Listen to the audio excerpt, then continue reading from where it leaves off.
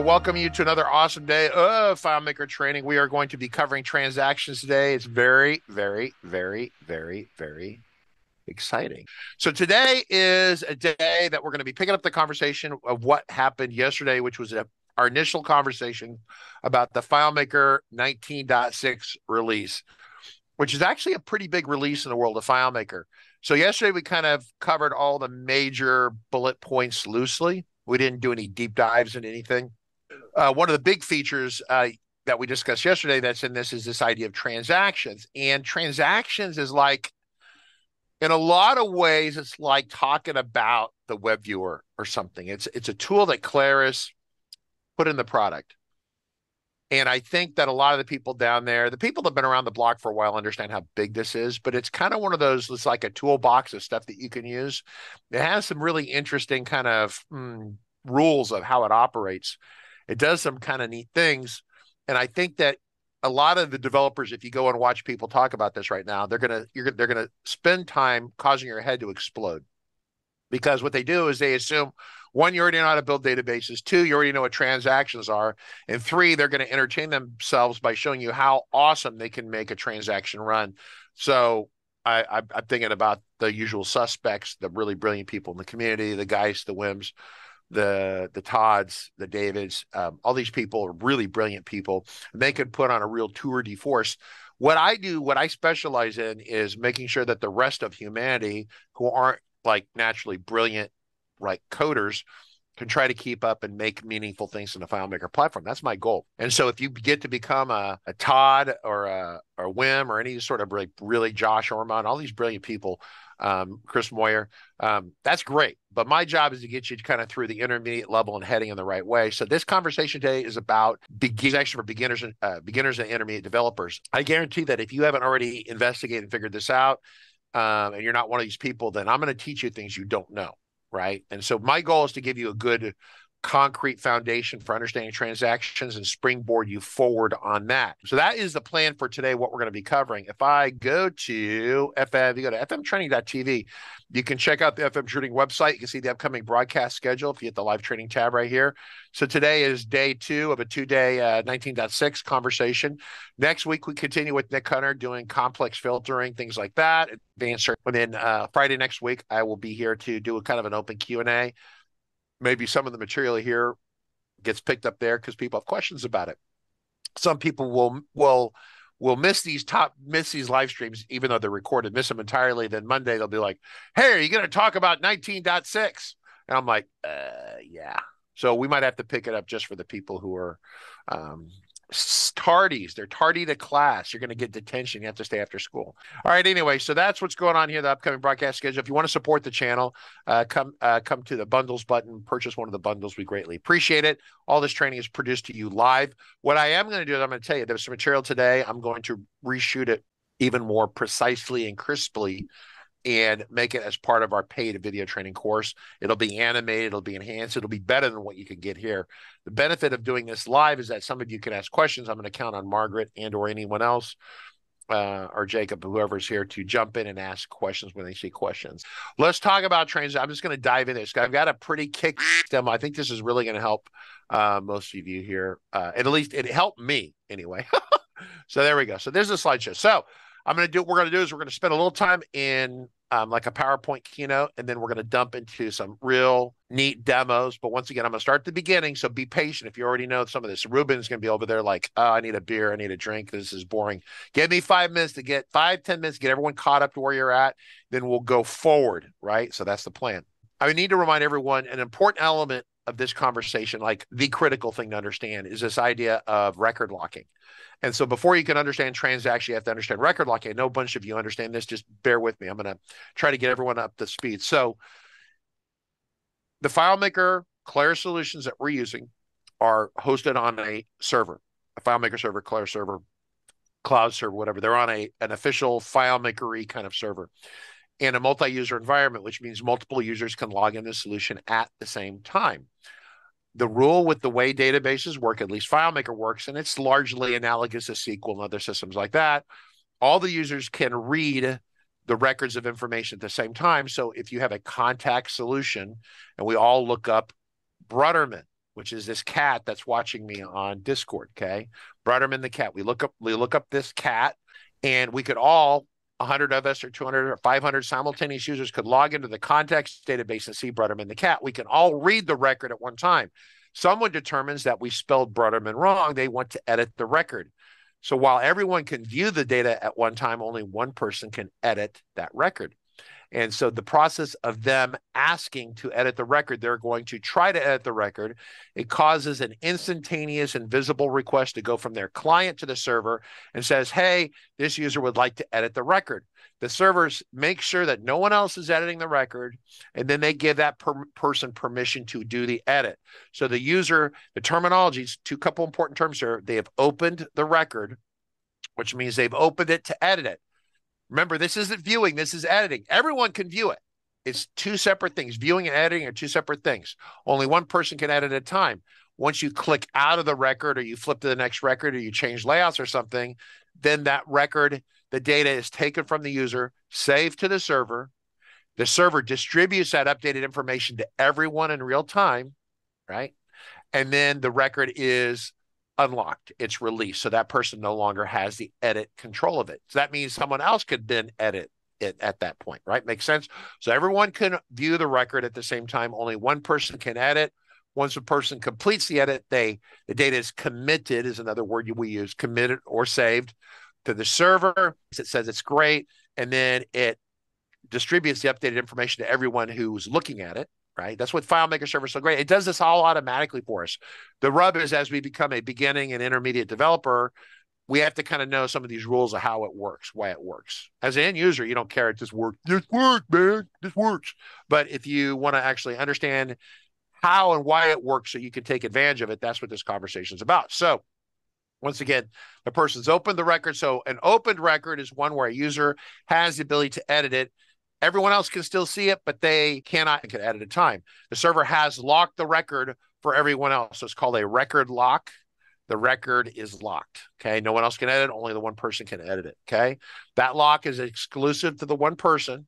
Right. So I beat this one pretty good. So we're all good on this. Right. So moving forward, this is the video from yesterday. I'm going to move myself out of the way here real quick. So this is a reminder of what we're dealing with. So there's your FileMaker server. Data is updating back and forth to these users right here. Okay. All these users can see any sets of data. They can all view the same data, but only one of them at one time can edit an individual record. Each of these people could be doing their own edits right now. If that makes sense, they could each be doing their own edit on different records. So 3 people could be editing 3 different records. That's fine. But those 3 people cannot edit the same record. Okay. There is a question, but it's kind of off topic. I figured I'd ask you at the end. So there's a question from Michelle Gravel about performance. I have not validated any performance information yesterday. I did mention that we're going to let Hansa from 24U, kind of our performance guy person in the community. It's his company, likes to do this. They have performance testing tools. I am sure he will provide performance testing data at some point. When he is, we'll bring him back to the show. I don't have anything like that running. I can tell you that I got to the point where we could put 300 or 400 people simultaneously into starting point and have them bang away on it without crashing down the server. That was like 3 or 4 years ago, at which point I decided that FileMaker more than exceeded anything I needed to do. If I needed more than 200 or 300 people at a time, I would set up another server and replicate the server. We have a whole 5-day conversation that we've done recorded on that. So when Hansa comes up with updated performance information, I will simply say that it seems that FileMaker server under some situations is faster. That's what I've been heard from multiple sources. Leaving the performance conversation aside, we've talked about record locking, opening records, that kind of thing. So the next idea, so this is now the new material right here. A database must be the source of truth. It must be trusted. And so, which means that the information in the database must be accurate. The database should not lie to you. These are all the statements I'm making. Some business processes that you do with FileMaker are more critical or less critical. For example, if someone calls you and they request some information about a product you have or a service you have, and you mail them back about that product or service, you might, if you're really a diligent person, make a note in their CRM, their contact record, that they contact you about that product or service. If that bit of data were somehow lost and never seen from again, that's not the end of the world, right? However, If you had an invoice, that's a financial transaction. If you had some sort of accounting transactions that are going on, if the data in FileMaker is not accurate, then that can cause all sorts of problems, regulatory issues, people not trusting a database. If they don't trust it, they won't use it. They'll use Post-it notes or whatever, right? So the idea is that you're going to get into some areas, especially that have to do with legal items, things that have to do with money, things that have to do with HR, which is another way of saying money and legal. All HR is money and legal rolled into one kind of nasty kind of corner of the company. Most people would rather not ever have to deal with it. So this gets in this idea of a transaction. A database transaction, by definition, must be atomic, not nuclear weapons. It must be the idea that it's an all or nothing kind of thing. So we talked about this yesterday, and I gave some people kind of the wrong idea, but let me just loosely use this. So you have a staff person that is typing data into an invoice, okay? And they get halfway through putting the invoice in and file the keyboard. We've actually had one customer do that, right? With one of my engineers on the phone. I'm not sure what my engineer said. It did happen. And so as a result of that, that record would never be fully put into the computer. Yet if you're just entering it in FileMaker and you enter as you go, it could be saving as you go. Most likely, that's how most FileMaker things work. It kind of saves as you go. And if the person doesn't complete the process, it's not like final finished. You actually might have had a transaction for $2,301. So your invoice says $1,219. It's not accurate. Yet if you go to the bank and do an audit, the numbers don't match. So that's kind of the problem.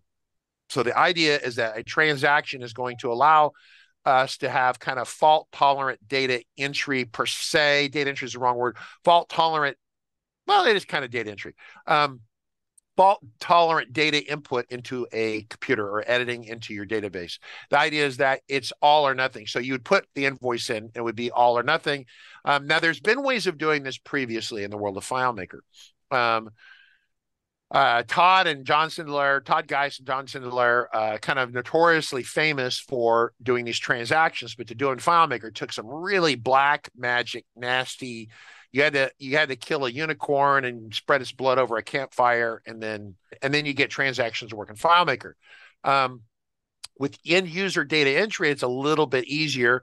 You can create a bunch of global fields if you want, have the user input all the data into global fields. And then when that user is finally completed and done, that runs a quick script that grabs all that data and sets it where it needs to set it. Now, it still could fail in the middle of that script running, but the idea is that if you had the user just putting data into globals, then remember, global fields are not really saved or stored until we decide with the script that we're going to save or store them, right?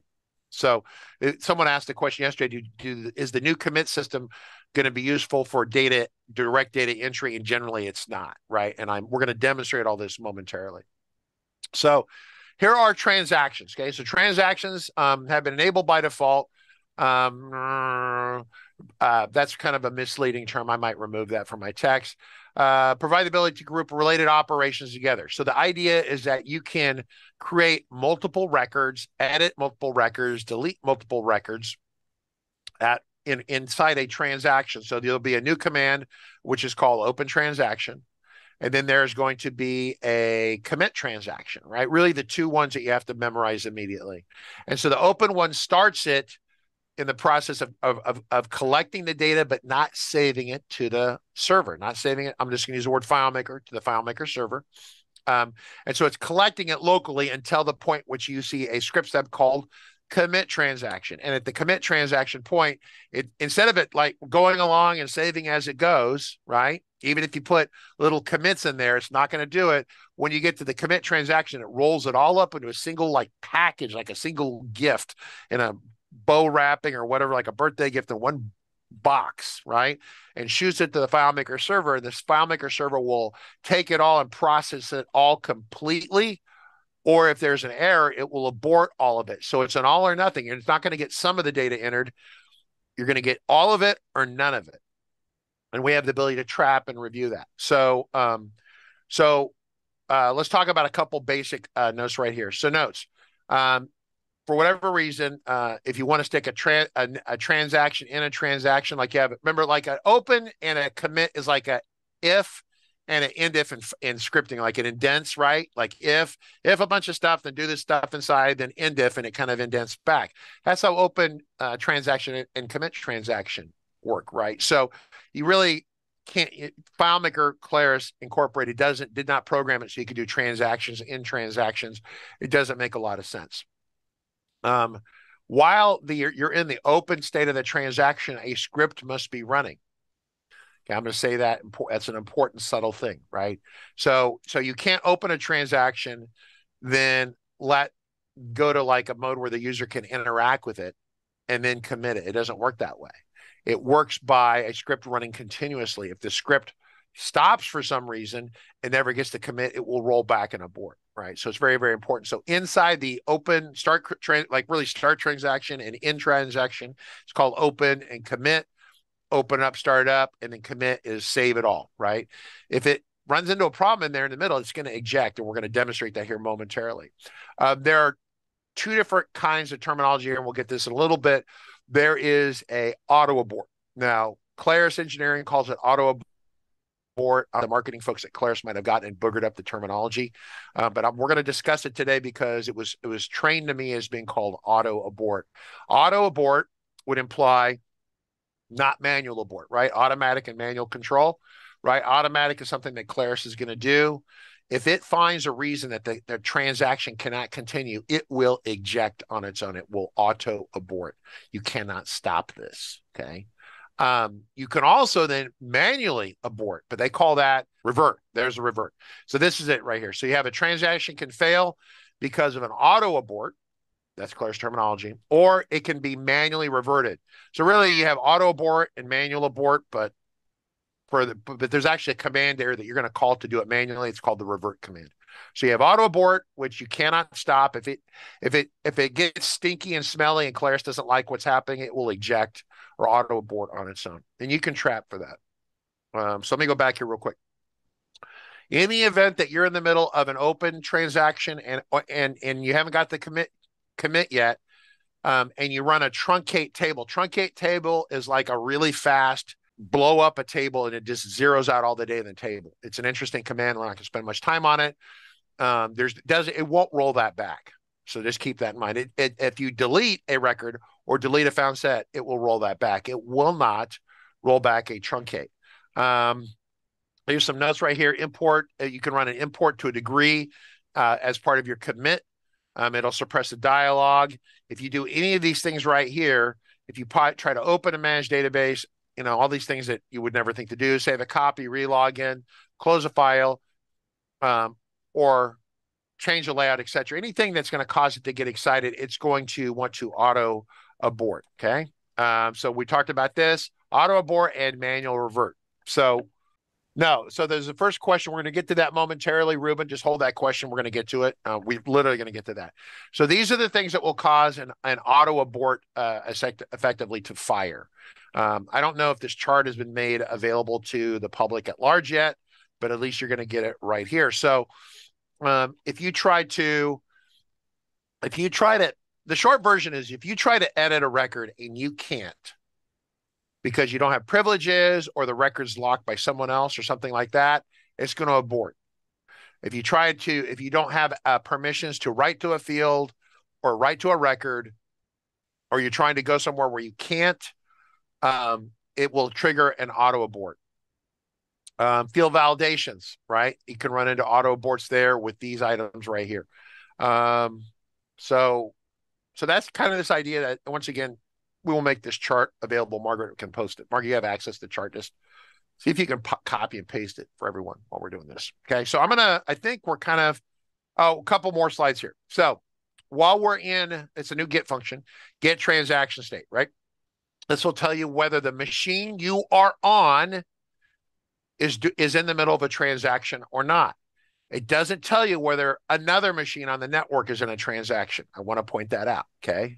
It's only specific to the machine you're on, okay? Because in a moment here, we're going to see two clients banging away on the same table simultaneously on my screen here at one time. And so one will be the user doing the editing. The other user will be largely a peripheral user that might interfere with the process. That's what we're going to look at. So we got revert commit. Is this revert script step? Basically, it's revert if, and then you provide a Boolean calculation. So if 1 equals 1 is always true, that would cause it to revert. You'll see that. And then there are a couple new error capture, error scripting, error. Well, you'll see how this works. But you have get last error. Then you have get last error detail and get last error location. I think you got to play with these to really appreciate them, but it will actually tell you where the error occurred, in what script, on what line number. So very happy about that. So I think that is the end of the slideshow at the moment. So what I'm going to do is I'm going to jump us into a real, I'm going to kind of like micro Richard here. So I'm going to make Richard very small.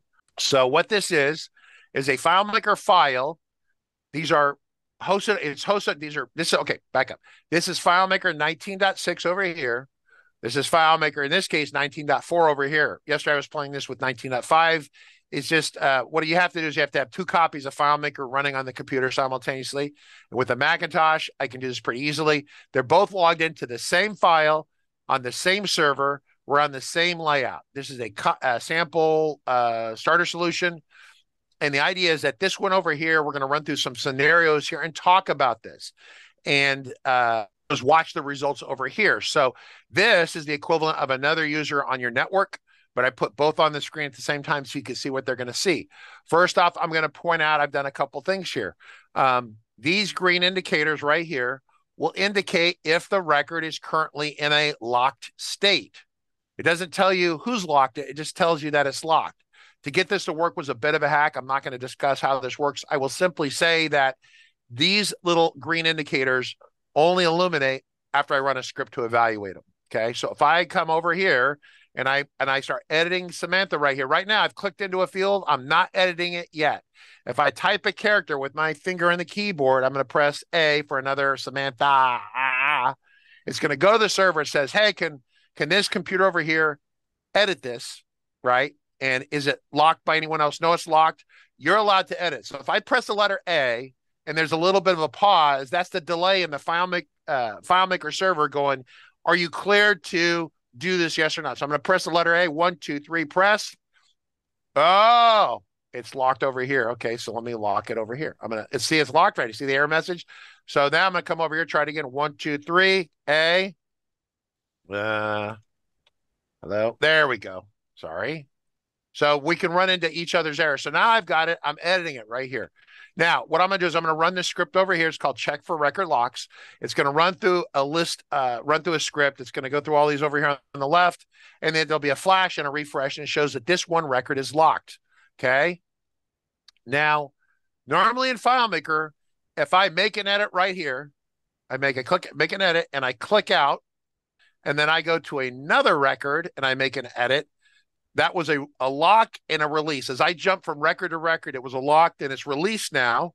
So if I click, I run my update again over here, press it 1, 2, 3 on the left side, it's going to show that that record is released, right? Makes sense how that works. So I have to press this over here to get an update, which is kind of great. All right, so I'm going to come back to this record right here. All right, step by step by step. So First scenario, I'm going to pop up the scripts. We're going to look at this. We want to edit, create a new record and do some edits across multiple records. Now, these could be record. One of you just asked this question, multiple records in multiple tables. You want the defining criteria is that you have to do all the work in the layout. So once you start the open transaction, I think it's open transaction, then you have to stay in that window, right? If you try to do stuff in another window, that won't be included in the transaction. In fact, what I'm going to do is I'm going to go through these 4 scenarios, then I'm going to answer the questions that you throw at me, right? So what I'm going to do first is I'm going to show us a script. I'm going to use a keyboard shortcut. I'm going to pop up here. I've got, this is the reset. This script right here is the one that loops, and it's just checking to see if the record is locked, and it makes a little graphical indicator. You can't do this with a calculation field because it won't know that it has to update, right? So I have a script that literally, as dumb as this is, loops through a found set of 20 records. We're going to be doing some data editing here, kind of cookie cutter data editing. This allows me to reset my data so I can run this over and over and over and over again with you. So the first demo, okay, we're going to go to a layout, right? So real quick right here, you've got this. We're going to go to a layout. We started a record, so we know where we're setting our context. I'm going to set my error capture at the end. I'm going to reset it. I'm going to turn error capture on because it's interesting. And what we're going to do is we're going to create a new record right here. This is Andy Lacaze, works for Claris International. And then I'm going to make some edits to some existing records. I'm going to pause at the end so you can kind of take a breath and see what's going on. Then I'm going to commit the transaction. I can jump on other records in other tables as long as I stay within the layout. I don't jump to another layout, right? Correction, another window. I can jump to other layouts. I cannot jump to another window. So your window, you're confined to a window. That makes sense? Maybe the window is hidden or not. I haven't tried that. I'm assuming that works. No one said anything about that one way or another. So this is kind of what this script does. So I'm going to go ahead and close that. I'm going to come over here and I'm going to run through it with the script debugger. And I'm going to start the script. So I'm going to press the button right here. Everything looks good. Press the button right here. I'm going to step through here. Set the context, clear the global down there on the right, turn error capture on because interesting. Create a new record. So the transaction started on this window here. Create a new record. See the screen flash? Set Andu, set Lacaze, set Claris International. Notice that we're down here in a new record, right? Notice that if I come over here, that record, I'm kind of in the way, isn't down here. Does not exist, okay? Come back over here, okay? Step through some more. Now I'm going to go to record number 1, and I'm going to add a red number 1 so you can see the edit. See the red edit right there, the one, right? Pretty cool. I'm going to go to another record. I'm going to set another number. I'm going to go to another record and make another edit. And then I'm going to pause the action, okay? And so we have a pause state over here. I'm going to come over here and notice that nothing is updated yet. Oh, is it updated? No. Okay, so what I'm going to do is I'm going to check for record locks. And this is a really big deal right here.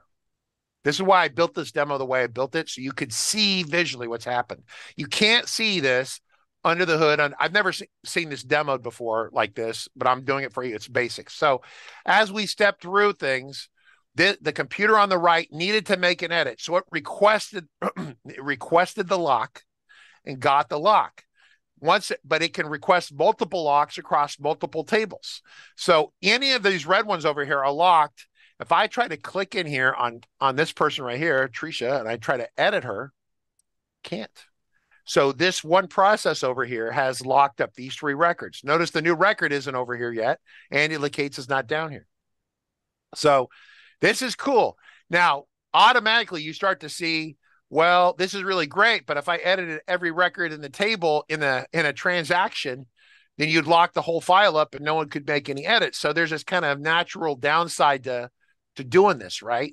I mean, just because you have a shiny new tool doesn't mean you should use it, right? Right? It's a tool. It's another tool in the toolbox, right?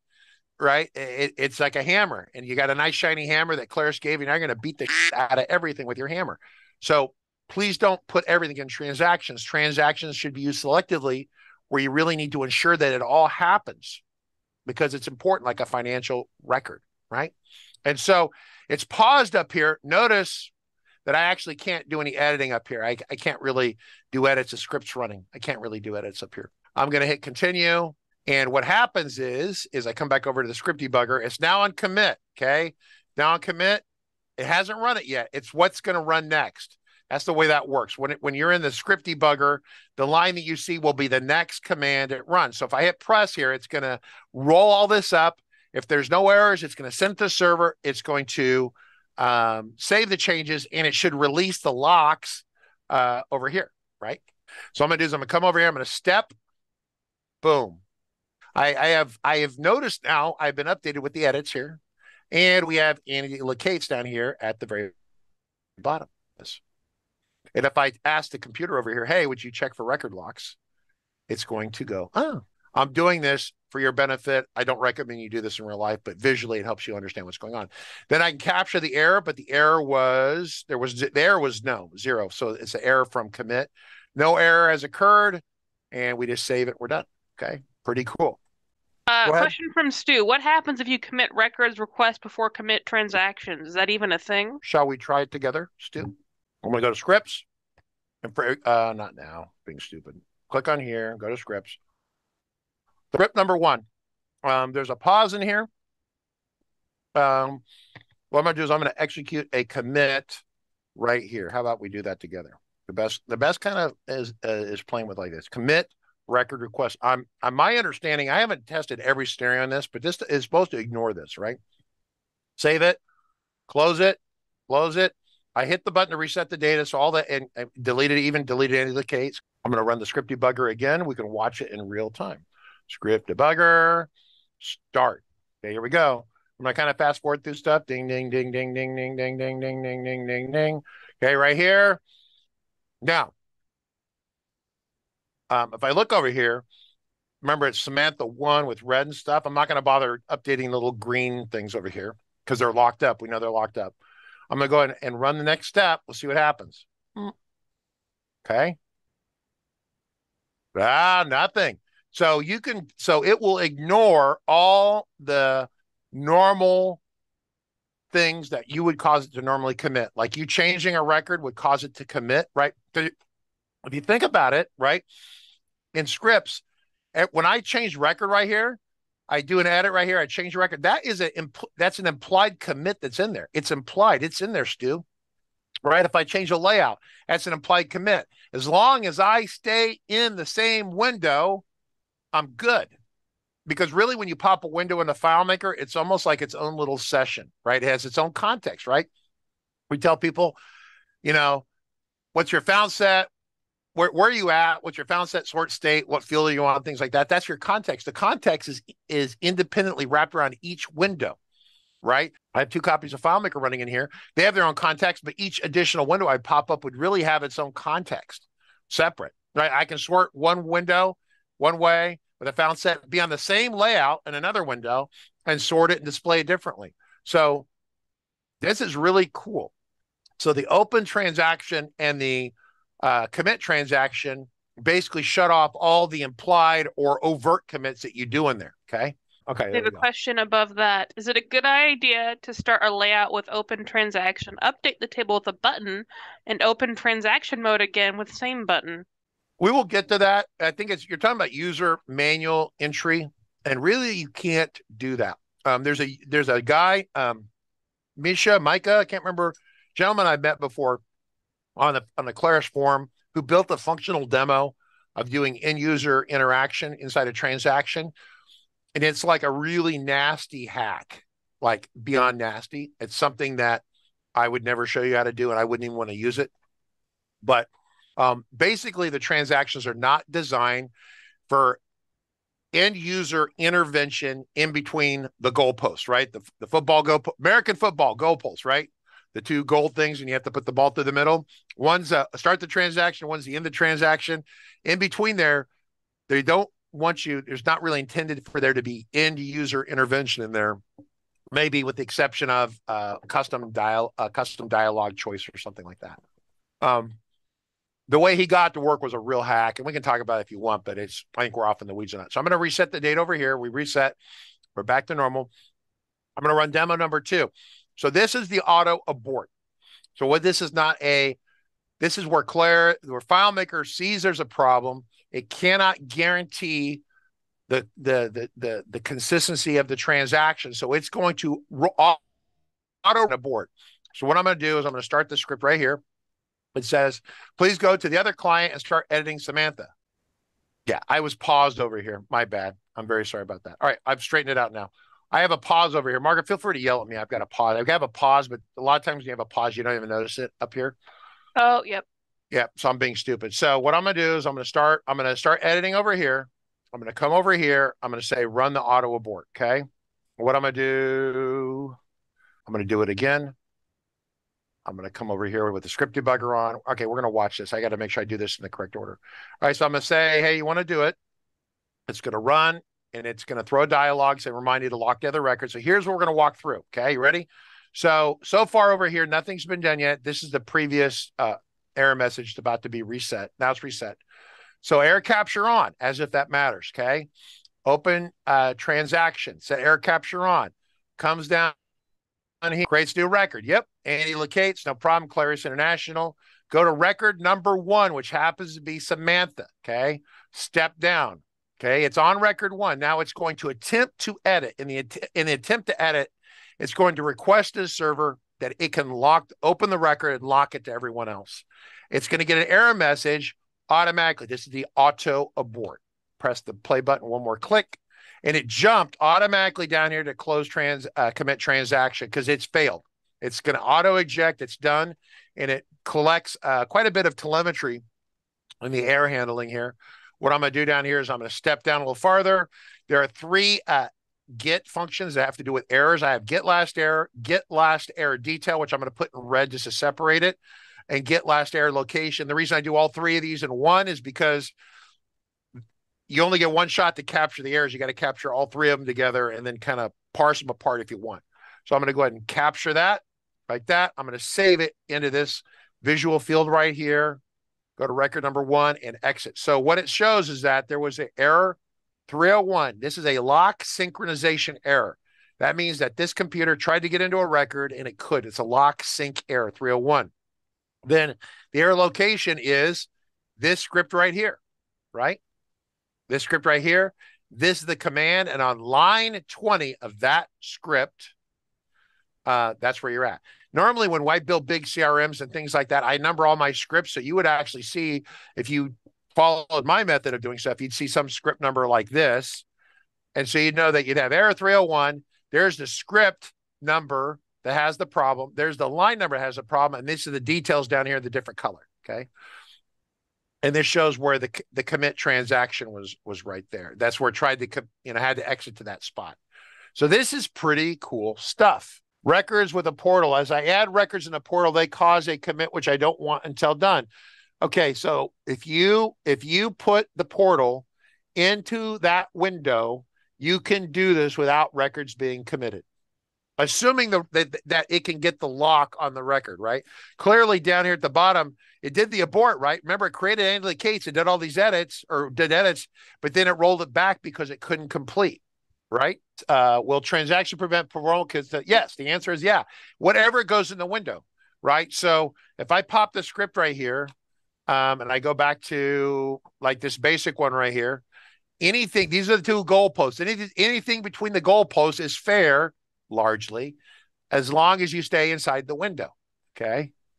So I don't jump to another table. I could jump to another table, edit some things, jump to a layout with, well, you're jumping to other layouts, but you're jumping to other layouts, which might have a context to another table or a portal.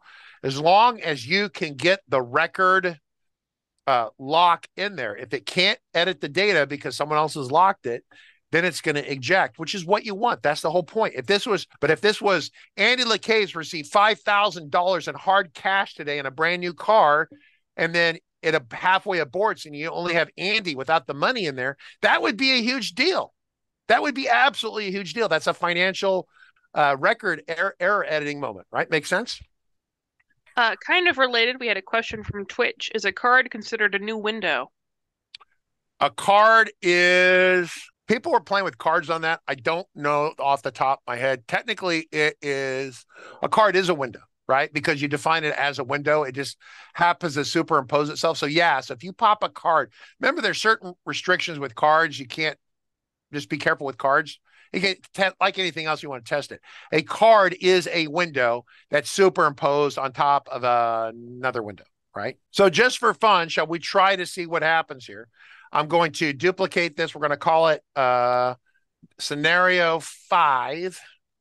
We're going to edit this. We'll just play with this a little bit just for fun. Because I didn't build, I didn't know which way you folks would ask the questions.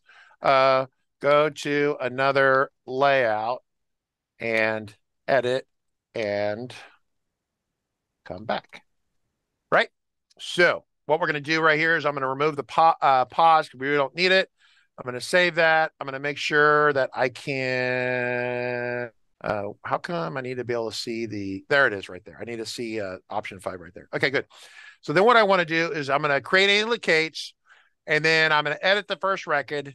Then instead of this middle section right here, we're going to say, go to layout. I don't know. Is there another layout here? We have another layout. Do we have another layout? Yeah, it's a table called indicators, right? Go there, create a new record. Why not? let's do that. I'll put a new record there to create a new indicator at this other layout. It's not even related, or may or may not be related. Doesn't particularly matter. Then I'm going to go back to the layout over here, which where we were at.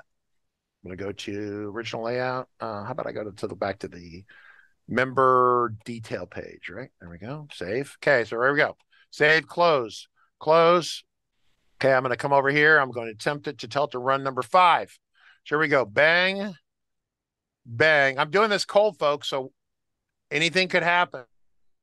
Okay, new record, Andy. Bam, bam, bam. He goes in there. Okay, we're going to go to record number 1. Uh-oh, hang on.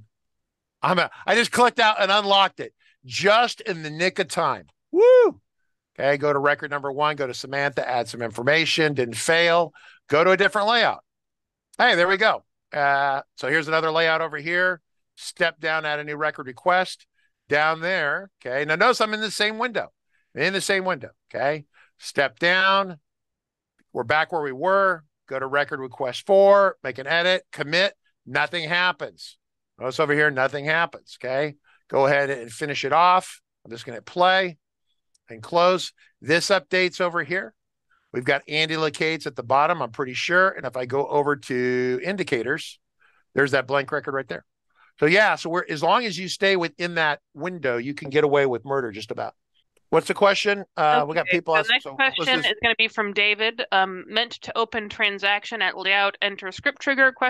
After a commit, open transaction again. I don't understand what you're trying to do, David, right? This isn't for user manual entry. This is for you as you have a script that does stuff, right? You have a script that does stuff. You have a script that does stuff, and you want all those edits to be like locked in and totally good, and then you push them all to the server at one time. That way, in case the network crashes, the computer crashes, whatever happens, it's all or nothing, right? This question is from NJ. Inside transaction, would a found count or get record count show the transaction values or pre-transaction values, i.e., 0 records, new transaction, get record count, end transaction? Would the record count show 0 or 1? It's its own little world, right? So it should, for as far as it's concerned, that's a good question. You're asking if that new record counts as a living record. Is that what we're saying? I guess that's the question. Related, if you perform a find within a transaction, the find results will be pre-transaction from Andy. Yeah, you're inside a transaction, right? Yeah. So Andy said that really correctly. Yeah, no, absolutely. So you're in the transaction unless you give the auto abort a reason to eject, you're still in the transaction, which leads us to the next demo here I'm going to do real quick, which is kind of interesting. So remember we had the auto abort, then there's the manual. I put the word manual revert in here because that way it's the opposite of auto, right? It's not a, yeah, right, makes sense. So I'm going to step through this real quick. I'm going to make sure just for fun, I'm going to reset this, get rid of Andy. Andy's gone and the red data is gone too. Okay. So script debugger, here we go. 1, 2, 3. We're going to do the manual revert command. Okay. And you'll see this actually occur. So step through, you're going down, you reset, everything's going great. Say that you're Larry works with minor league baseball and he's doing a database that manages that. And he's going down here and there's 2 revert commands right here. I'll talk about the commented one out here in a second, but the revert command is essentially an if statement. In this case, I said if 1 equals 1, which is a guaranteed eject. Okay. But you could say if Andy is the record, or if any condition exists, then you're going to revert. Okay. And what you get to do is you get to pass in a couple parameters. One is your own custom error code. The custom error code has to be between 5,000 and 5,499. Okay. If you keep it within that range, it will accept your error information and pass this information back. In this case, Kermit the Frog manual revert. I did this for all the frog people. So I'm going to step through this. When I do this, it's going to, where is it going to jump? It's going to jump to the commit transaction step right there. And then it's going to pass the data right here. Error 5001 Kermit the Frog manual revert. Okay. And then what we do is we capture that real quick. The script ends. So over here we have script. It was our error number. We could pick any error number we wanted. We picked 5001. And then it's telling us that it this is the script name right here. That is the command. That's the line of code where it occurred. Then this is our custom message at the end of that. This is the custom message, right? And then we have the last one, details. Once again, the commit is right there. So yeah, I think you could do a whole session on just better management of these error messages in here. Not complaining, Claris. I'm saying for us as developers to learn from this, because I've never really used a lot of the fancy new get last error stuff like that until today. I had to, right, as I was building this demo over the last week or so. So pretty neat, pretty neat. So you could, that was the auto abort. If you trip, you can't suppress that. I've tried like with error capture on to suppress that, right? You cannot suppress the auto abort. It's like hands up, don't shoot, kind of thing. Someone's got a gun pointed at you. You cannot override that. You got to go with what it's going to do what it wants to do. You don't have a choice in that. But you can detect it, because when it fails, it will give you the 301 or whatever error code that caused that to fail. Make sense? Open transactions can be opened only inside a script. After the script ends, the transaction mode ends? ? Yeah. So let's after the script ends, I've never written one where nothing ever happened. I guess we could try that again. So let's do that. We'll go to scripts. I'm gonna go to I'm gonna let's make this number 6 here. This is gonna be 6. We're gonna simulate incomplete transaction. So this is just going to get to the end and nothing important happens. I'm not going to change any layouts right here. I'm going to get rid of that. And then we're just going to oh, I don't think it'll let you, Okay, if I do it like this and try to save this script, it's not going to let me, because it knows that it has to be a matching balance on here, right? So you have to put the commit on here. Commit transaction to even allow you to save it. Okay. And then if you're over here and you said, I'll put it right here. I'll put an exit script, and we could even try a halt if you wanted to. Save it, close it, close. Script debugger on over here. Do I need to reset the data? No, I don't. Okay, so I'm going to manually run scenario 6. Here we go. Step, reset the error capture. Perfect. On error on. I don't think that'll matter. New record. Andy Lacates, Claris International. And you see him right there behind the screen. Step down, set the first record. Okay, here we go. So as you can tell, I'm going to come over here. I'm just going to run this auto locky thing. Check. It's checking for auto locks. Right here. 1, 2, 3. Okay. So it shows you what's locked so far. I come back over here. It's going to attempt to run an exit. My guess is that this will auto roll back, because you didn't get to the commit the way you wanted to. Oh, roll back. Andy Lacates is gone. It's toast. Yeah. So unless you get to the commit, it doesn't count. This is a script to exit for some reason. The application quit or crashes. If for any reason it doesn't get to the commit at the end, it's not going to happen. It's kind of an essential thing, right? It's an essential concept, right? It's kind of like concrete. It's like in American football, you got to kick that ball between the two uprights, right? In soccer or European football, you got to put that ball in the box. And if it's not through the box, concrete, the back of the net, as they say, it don't count. And so that's how that is. If you only go halfway there, it doesn't count. Okay. Question. Do variables get set within transactions and persist if the transaction fails? The variables have nothing to do with it, because variables aren't committed, right? Kind of like global fields. They're not something that's regulated by a commit. Therefore, they're not real, right? So they live outside the space-time continuum, right? They don't live inside that world. Yeah, globals don't live in the world, and variables don't live in the world. Says that variables should be scoped to the script, not the transaction, but please confirm.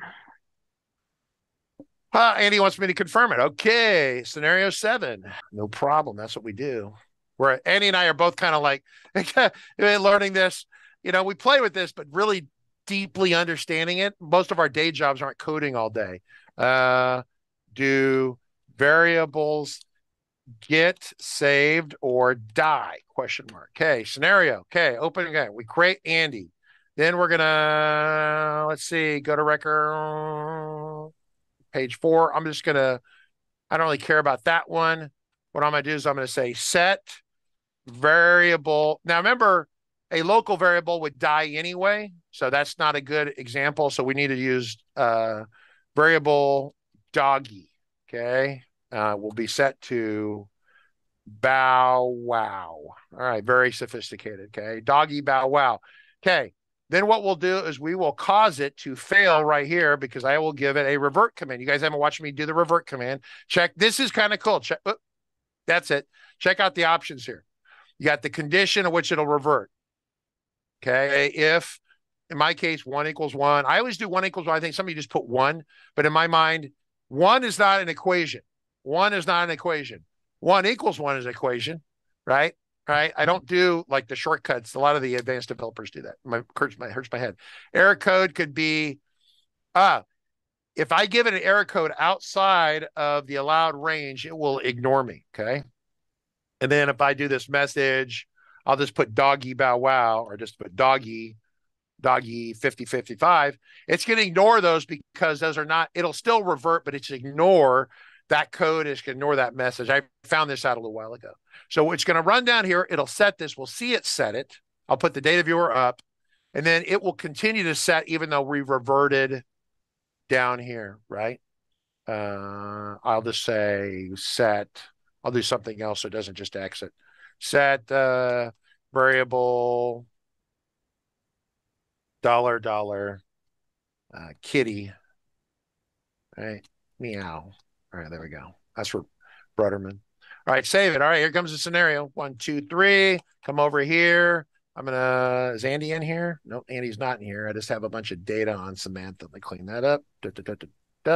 Clean that. Come over here. Run the Locky release thingy. So that's gonna check that. It's all good. Okay, stand by. Script debugger on. Data viewer on. Over here. Okay, and run. Do variables get set or die? Okay, come down, come down, come down, come down. New record, Andy. Bam, bam, bam. Edit the first record. Bammo. Okay, here we go. Whoa. Wait. What happened? The variable wasn't set before the exit script. It's Andy's fault. Exited before the variable. See? Oh, damn it. Sorry. I wanted to do the revert anyway. Sorry, my bad. That was a leftover from the previous demo. All right, try that again. Play. Here we go. Ding, ding, ding, ding, ding, ding. Andy. Bold red 1, set. Right? Samantha bold red 1. Okay. We set the variable step. Current. Doggy is bow. That was well, it's set right there. I'm just gonna have it play and abort. I need to hang on one more second. It's not the most conclusive demo that ever lived. So I'm going to set the variable outside of here to fish. Random word in my head. There we go. Fish. Save.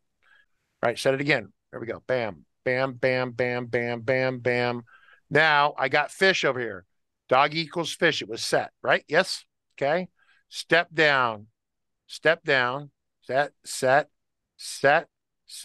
Set, bow wow. Okay. Step down. It reverted. It's exiting. Okay. It's going to exit. Now it hasn't run this command yet. It's the next command that'll run. What's the status? Bow wow. Bow wow is preserved. And then of course I can set after that. So once again, variables, and I'm pretty sure global fields exist outside of the space-time continuum as far as transactions are concerned. Andy says it's good. Oh, it's already 2 o'clock. We're having so much fun. I even forgot how time flies. All right. So we've got one question from Twitch that I'll grab before we poof away. Yeah. How do you insert user activity into this scenario? You don't. Okay. We want to know what the guy did. This is what the guy did. This guy, Micah, his name is, a very smart developer. What he did is he created a script that got you to your spot with an open transaction, and inside the transaction it starts looping, and it's looking for a condition to change. So the script is constantly churning like a washing machine, going around the circle, waiting for you to do something. Okay. And then if you do something and it sees you do something, then the script allows it to get out of that loop and to continue to finish the commit.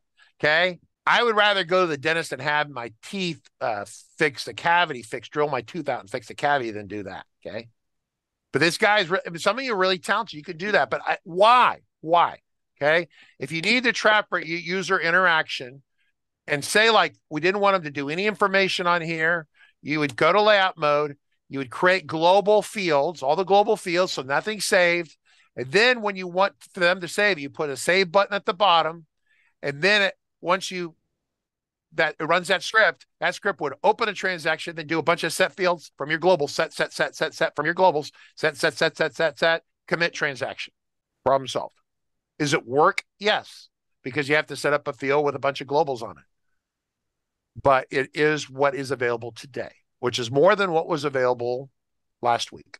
NJ from Australia says, I think this has some great uses. Yeah, I agree. I think it's great. I think I'm covering the basics here for all of you. Some of you are really advanced people. NJ is one of the people advanced, the typical suspects.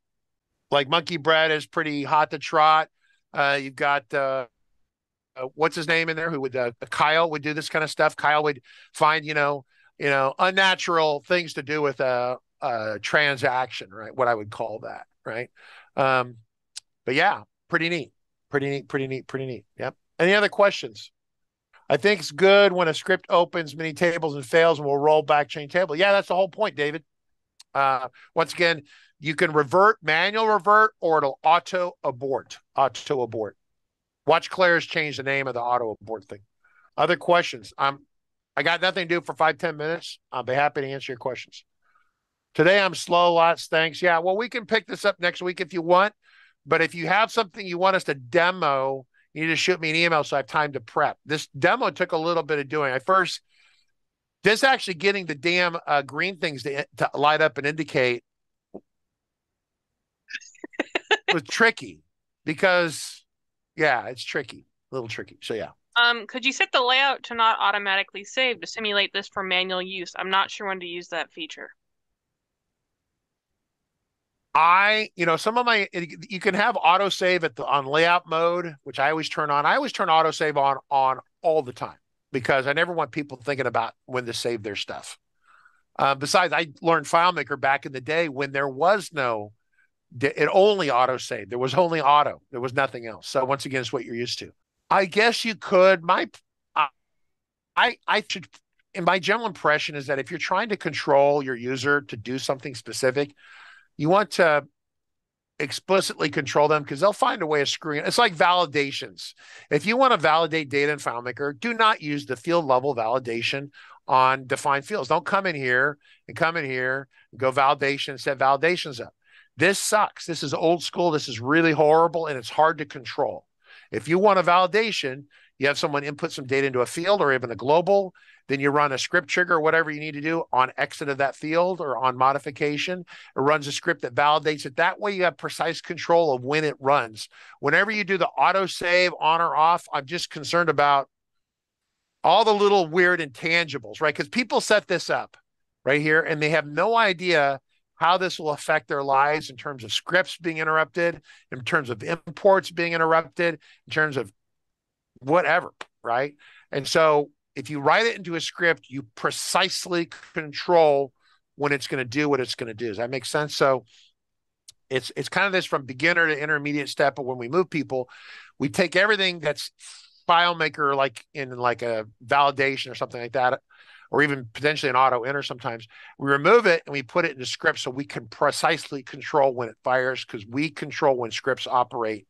That's our domain. You have total control. It's like I was watching The Empire Strikes Back and Lord Vader was choking people out when they kept screwing up. And so you have total control. Choke out FileMaker. You want to do what you want it to do. You don't want it operating automatically behind your back. Right? It'll do that, right? So that's my thought on that. Once again, does this require server and desktop FM version parity? Claris, okay, so we talked about this briefly yesterday. Claris Incorporated decided to show their commitment to the FileMaker platform. It was subtle. They didn't say it. I'm saying it more verbosely. they decided that this was to demonstrate that they're still committed to FileMaker kind of first and foremost. They released these updates for the FileMaker platform first. They will come out on the Claris platform soon. The transaction thing will be in there. Complete parity with that. I think he might have also been asking, do you need FM16 or not 16, 19.6 server and a 19.6 Pro to do it? Well, you definitely need 19.6 Pro to do it.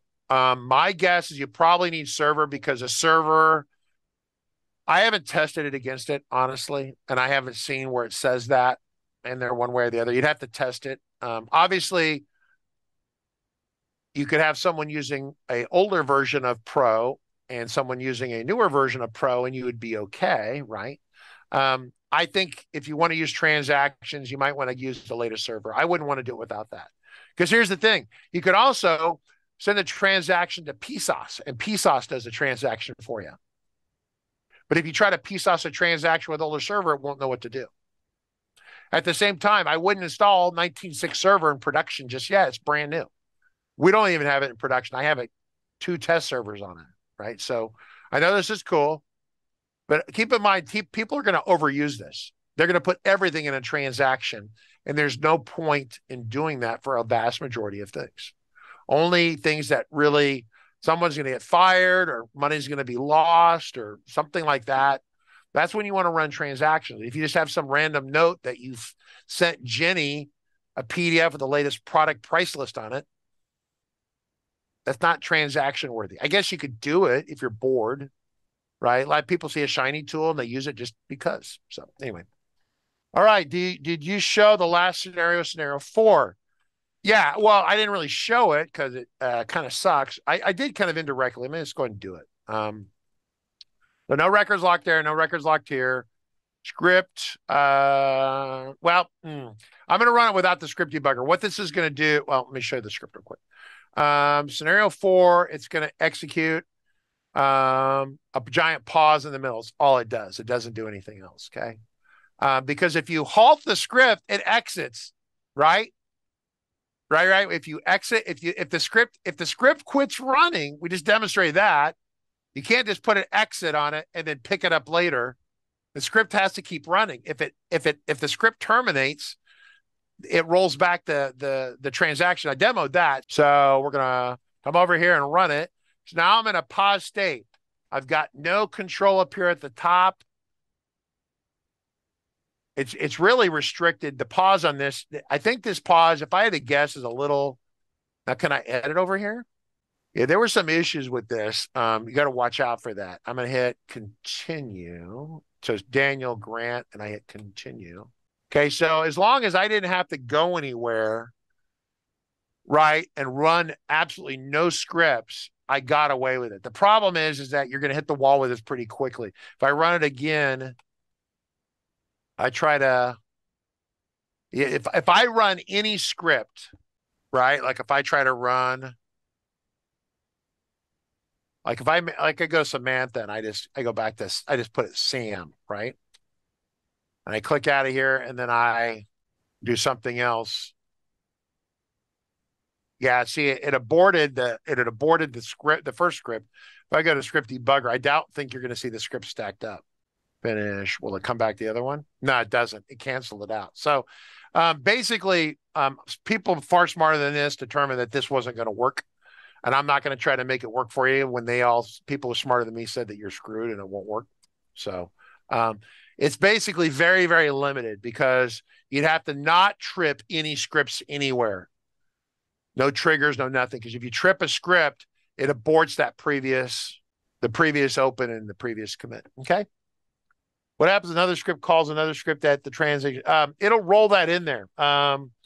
So you can call subscripts. Absolutely, David. You can call subscripts. So you could call inside the goalpost between the open and the commit. You can call another script. Okay. But the rules that regulate it are the same as the rules that regulate here. Is that you can't change windows. You can't terminate the script.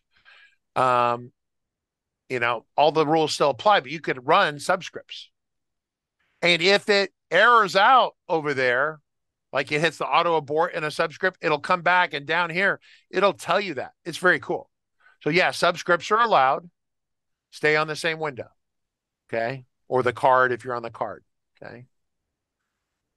And if you cause the script to terminate or it runs into an unsavory condition where it can't proceed, it will auto abort.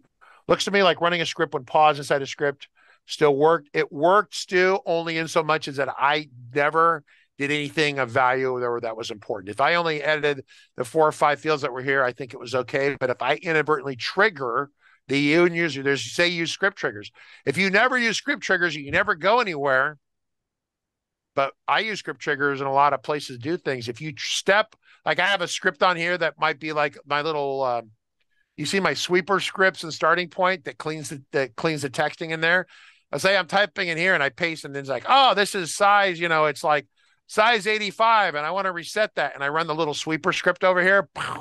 You just killed yourself. So it's pretty limited, right? You can't do audit trails. You can't do anything, right? So the script has to be paused and you can't do anything exciting while it's paused. I don't script session. Yes, David. It's an on a per, not layout, per window, and it's open transaction on a per window and per window and per script session. I think is really what the two limits there, right? Not per layout, per window. Okay. Because I changed layouts in the one demo, go to another layout, come back. Yeah, that's supported. So yeah, it's not layout independent. It's Windows specific. All right, cool. Well, that's it. It's a very exciting day. It went right by today. I'm actually enjoying myself because I didn't realize that we just spent an hour and 15 minutes banging away on this. If y'all end up having more questions about transactions or want to see things, you can bother us about that before. Yeah, send an email to support at RC Consulting. Send email to support at RC Consulting. We'll be happy to talk about that. All right. Have a good one. Thanks, everyone.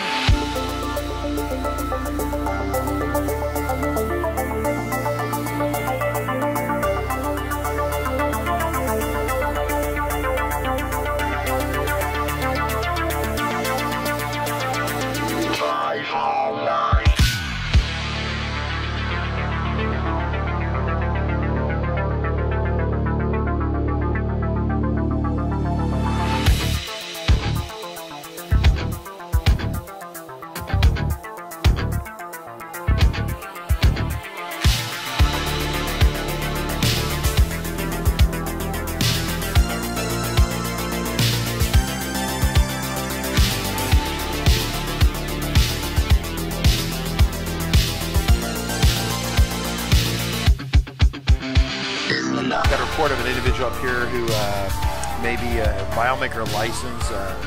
Well, it's potentially expired. Look at the back of that car right there. Looks like the FileMaker license has expired. Sir, I need you to step out of the vehicle. Sir, step out of the vehicle. Sir.